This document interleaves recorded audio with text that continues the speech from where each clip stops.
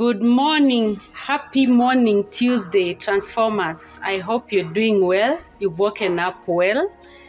And I want to believe that you are experiencing the peace of God wherever you are. And if you're not experiencing the peace of God, I would like to pray that you experience it right now. Welcome to this Tuesday's morning devotion. My name is Joan Ngétich. Like I said yesterday, I'm leading you through this week's devotion. And allow me to pray even as we start. Father, in the name of Jesus Christ, we thank you and we bless you for another day. We don't take it for granted that we awake and we get to be in your presence and even listening to your word. As we listen to your word this morning, we pray that, Lord, you may receive preeminence in our lives. Bless us this day in Jesus' name. Amen and amen. Yesterday, I began a journey with us talking about God's hierarchy of needs. I'll not go so much into preempting, but I mentioned, for those of us who didn't join us yesterday, I mentioned about Maslow's hierarchy of needs, which are about going forth and back and forth in this world today, looking for the things that are going to make our life more meaningful on earth. The things that we need to do life every other day. And I mentioned about God's hierarchy of needs. And number one hierarchy of needs that I mentioned was poverty of the soul, poor in the spirit. And I mentioned Matthew chapter 5, where Christ was talking about the Beatitudes. Allow me to go on to the second one. And the second God's hierarchy of need that I'd like us to look at today is reconciliation with God. God desires that we are reconciled to Him, even as His children.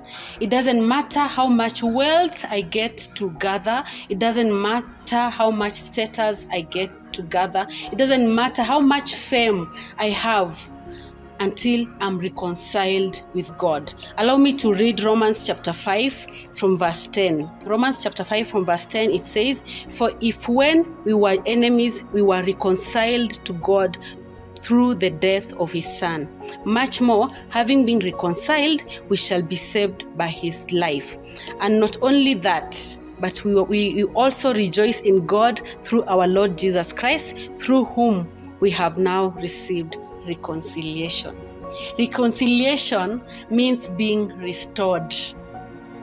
Being restored. Who doesn't like restoration? Who doesn't like being renewed? Who doesn't like if you have been if you have crossed ways with your parents or with your best friend and you'd like to have this friend back? Who doesn't want such beautiful relationships to be restored? When you have crossed roads with your best friend, who doesn't like this kind of friendship that is beneficial to you being restored back to you? So the Bible says, For if when we were enemies, we were reconciled to God through the death of His only Son, much more, having been reconciled, we shall be saved by His life. I'd like to impress on our hearts this morning that God requires and desires that you and I are reconciled back to Him. Luke chapter 10 verse 4. When Christ visited Martha, Martha was distracted with much serving, giving eye service, giving the best as per the eye. And most of the time in our life every day, we get distracted by giving eye service, what pleases the eye, so that you receive that recognition, so that you are identified as Joan, you are the most hardworking, receive this medal, receive this. But God is seeking that your soul be reconciled back to Him. Your life is reconciled back to Him.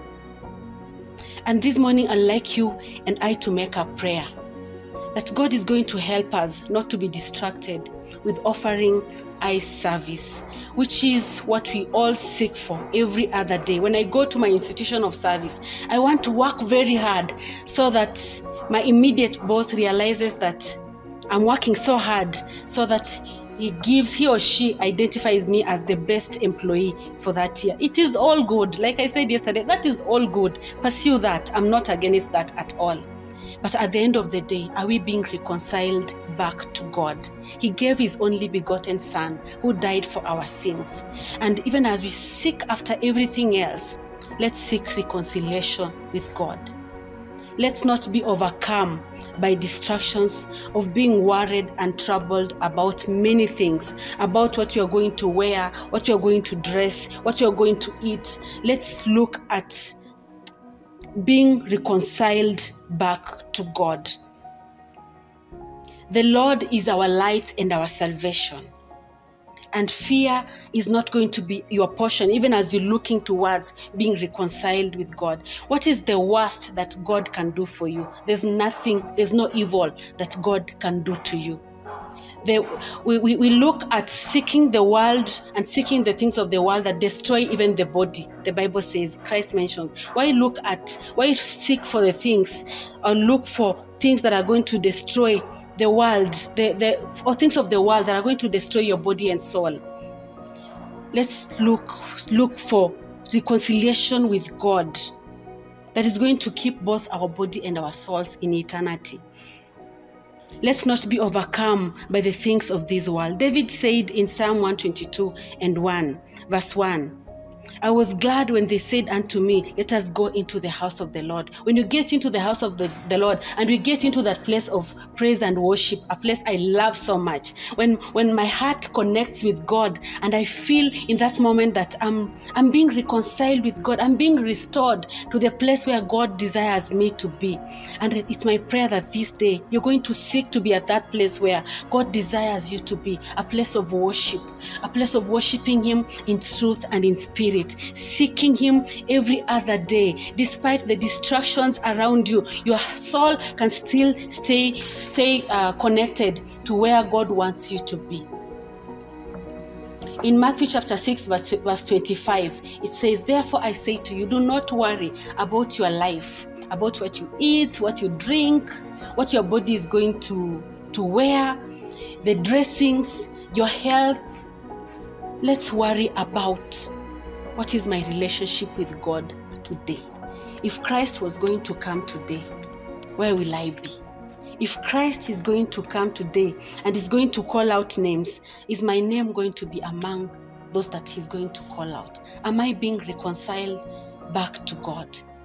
Imagine God calls you and I His friends. You and I, we are the friends of God, which is the highest place anyone else can place you in this community. I can call you my friend today.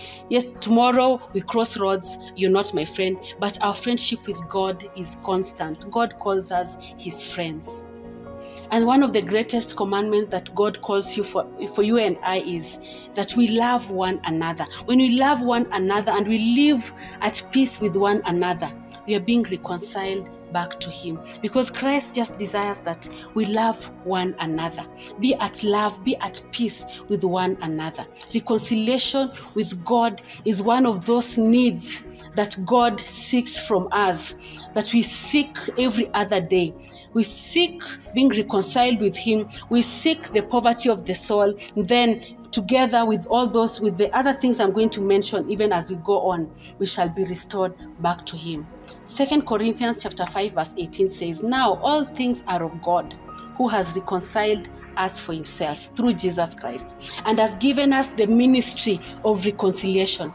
That is that God was in Christ reconciling the world to Himself, not imputing their trespasses to them, but has committed to us the word of reconciliation. Reconciliation is so important that it is a ministry on its own, that God is seeking for us to be continually reconciled. It's a ministry on its own, that every day when you wake up and you reconcile and you bring reconciliation between people, before God, you have done so much. Apart from you just seeking what you were looking at yesterday, what you were looking at, the needs of friendship, the needs of intimacy, the needs of employment, the needs of property. Just apart from you looking at those needs, if you wake up today and you go out and just bring reconciliation between brethren, you have done so much in the kingdom of God. Let us seek to be reconciled one to another. Let us seek to be at peace with one another. The Bible says, pursue peace with every person. That is one thing that kills reconciliation between human beings. Let us seek to pursue peace with one another.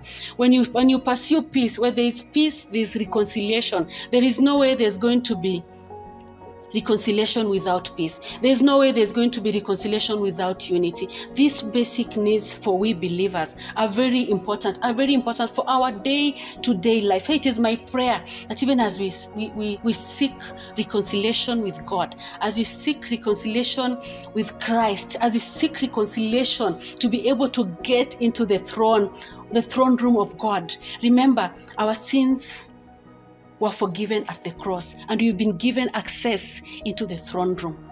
I pray that even as we seek to go into the throne room of God, we shall be reconciled with God and even with one another, because that is a ministry on its own. So my brothers and sisters, as you're watching, as you're listening, as you're working, I know probably you're working, you're driving to work, you're busy in your kitchen doing something. Remember, God is seeking for you and I to be reconciled back to Him. Everything else you're seeking is good. It is very good. But let us be reconciled back to Him. And one of the best places to start with reconciliation is giving your life to Jesus Christ. So if you haven't given your life to Jesus Christ, kindly say this prayer after me. My Father and my God, I come before you this morning and thank you for your word. And I pray that you may heal my life, you may restore my life, you may help me give my life to you this day. Write my name in the book of life. Give me a new life today. I believe that I am born again. In Jesus' name, amen, amen. If you have said that prayer before me, please inbox us, write your name, send your name on that number, and also connect yourself to a Bible-believing church so that you continue growing as a believer. God bless you so much. Thank you for joining. See you tomorrow. God bless you. Amen.